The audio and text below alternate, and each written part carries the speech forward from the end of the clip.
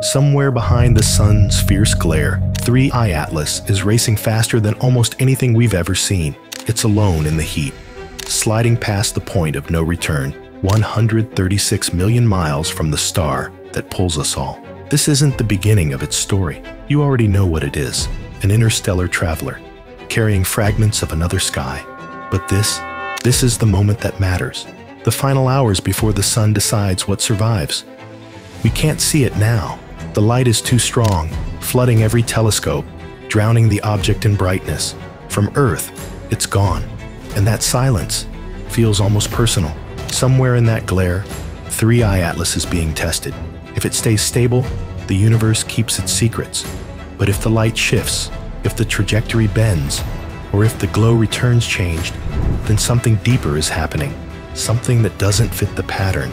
But the real truth won't come from what we see. It will come from what the light says when it comes back. Its brightness, its color, its polarization. That's where the story will speak.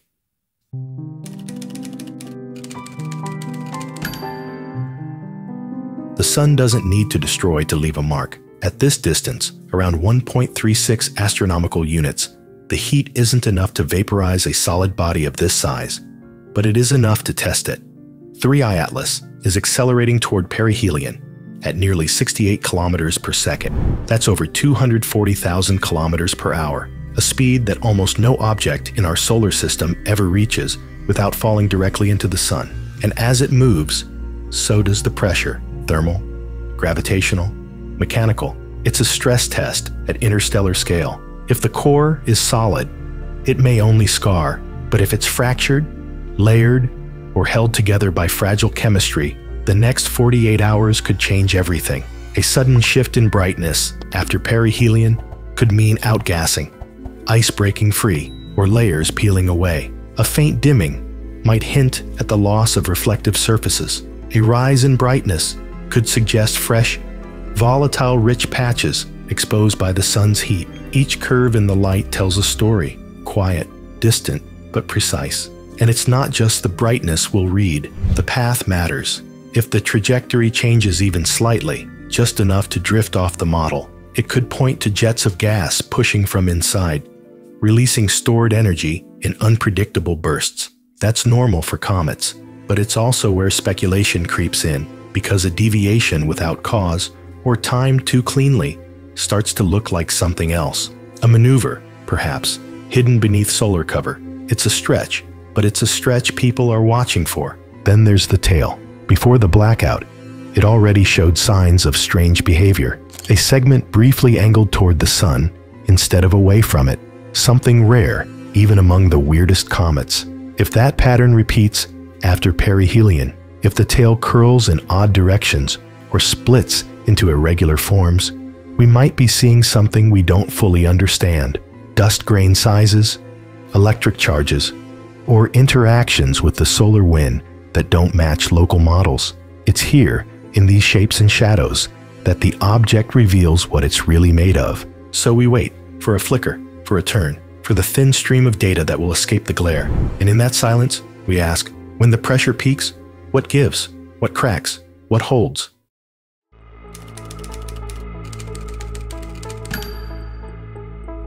There's something strange about the way light reflects off 3I Atlas. Before the glare swallowed it, astronomers recorded an unusual signature, a deep negative polarization. That means the sunlight bouncing off its dust wasn't behaving like it does with most comets. It was dimmer, more scattered, suggesting a surface made of dark, porous material, or grains aligned in ways we rarely see. And that's the part that matters now, because when it comes out of the light, that polarization could shift, and if it does, we'll know something changed inside the heat. If the extreme negative value holds, then the structure of the dust, the irregular clumps, the chaotic grains, may have survived the sun's heat unchanged. If it softens, we might be looking at a surface smoothed by thermal stress, or a different population of particles released in the heat.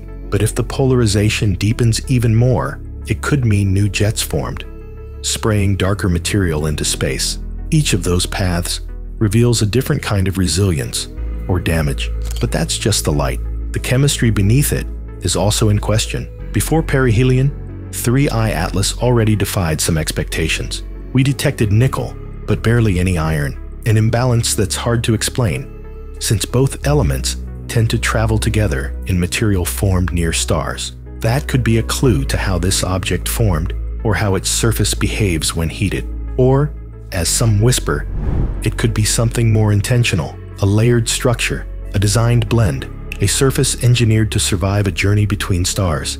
That's a reach, but the data's coming. Then there's the tail, already unpredictable. It began forming farther from the sun than expected, with CO2 likely driving the early release of gas and dust. And at times, it didn't point where it should have. Most comets trail their tails away from the sun, pushed by solar radiation. But 3-eye atlas seemed to resist that. Briefly, it leaned forward toward the heat. Some say that's a sign of massive particles, too heavy to be pushed back. Others call it a signature, an anomaly, maybe even thrust. It's speculation, yes, but it's exactly the kind of detail the post-perihelion data could confirm, or shatter. Because once it clears the glare, we'll see the tail again. We'll see whether it follows the models or breaks them, whether the light it reflects tells a story of survival or something stranger.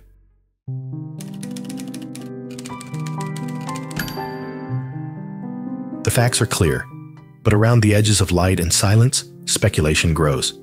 Whenever something drifts in from another star, something we can't fully explain, the mind reaches for patterns, some scientific, some not. 3-eye atlas, with its precise trajectory and timing, has become a magnet for questions that official updates don't always answer. And as we lose visual contact during this critical moment, that vacuum gets filled with more than just waiting. One theory making rounds is simple, almost cinematic, that perihelion provides the perfect blind spot. That 3-eye atlas could be adjusting course right now, using the solar glare as cover for a maneuver. The object hasn't shown any such behavior so far. Its orbit has matched predictions with uncanny precision. But conspiracy lives in the gaps. If, after it re-emerges, the object appears slightly off track, the usual explanation would be natural. Gas jets, triggered by heat, pushing it gently. But if the shift is smooth, sharp, or timed too cleanly, well, that's when the comments will light up. Some already call it controlled, others point to the tail. Before the blackout, it briefly pointed forward, toward the sun. That's rare. Some say it's due to heavy particles or solar wind interference, but others see it differently. They see directionality, intent, like thrust, as if this isn't just a rock and ice relic, but something sending exhaust. That view has no data behind it, yet, but it doesn't stop people from speculating that we're watching a machine, not a comet. And then there's the light itself, the polarization anomaly, deeply negative, consistent, strange. A few voices online suggest it could be the effect of engineered material, designed to scatter light in ways we don't expect. A mesh, a layered hull, a cloaking skin that only looks like comet dust until you watch it too closely. Most scientists dismiss that, and they should, but they also admit they've never seen this signature in a comet before. So the door, even if barely, stays open. The chemical mystery adds fuel. Nickel was found early, but iron, its usual companion, was barely there. Could this be a natural result of selective sublimation? Maybe. Or maybe this is what processed material looks like. Something formed not just by time and heat, but by design. If the pattern repeats after perihelion or intensifies, we'll need new models. Or, at the very least, new questions. And finally, the simplest theory, that the blackout itself isn't just natural geometry, but intentional silence. A claim that agencies are hiding updates, suppressing imagery, keeping the most crucial hours away from public view. The truth is simpler. The object is in solar conjunction, close enough to the sun that telescopes from Earth can't observe it without being blinded. But conspiracy isn't about truth, it's about trust. And in a moment like this, when light is blocked and the stakes feel cosmic, trust runs thin. We don't endorse these theories, but we acknowledge them, because when 3-eye atlas steps out of the light, every pixel will be scrutinized, every fluctuation, every spectral line, every angle of its tail. And if the numbers come back clean, that's one kind of answer. But if they don't, if something breaks the pattern, then this corner of speculation might become the center of attention.